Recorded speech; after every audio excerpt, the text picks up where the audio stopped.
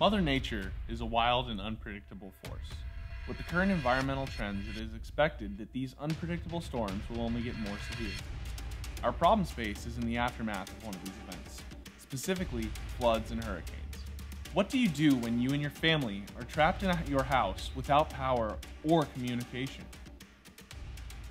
You know that being rescued in a timely manner is your only hope, but how can you get the attention of those who can save you? Cue the ER box. From this point, we began to research the problem space to gather more context of what disaster preparedness looks like. In Japan, there are many different preparedness drills carried out in workplaces and in schools in order to prepare for earthquakes. When I was there, for instance, we would have to practice, for example, hiding under our desks in the event of an earthquake. We would have to know where our local evacuation center was.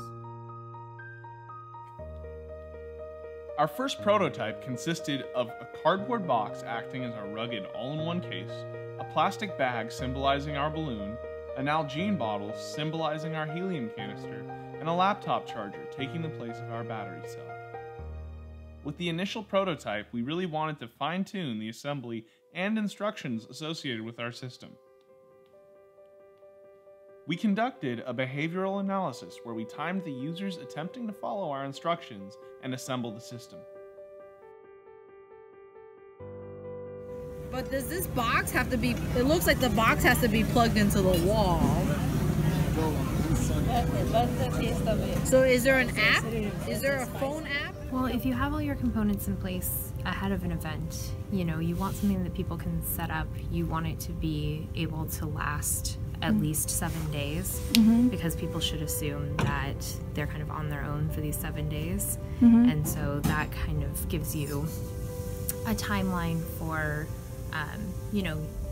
it seems like what you're trying to accomplish here is to have. For our second prototype, we 3D printed the individual components of the ER box system and used real materials to increase the fidelity greatly. Additionally, we wireframed a sample of our control app.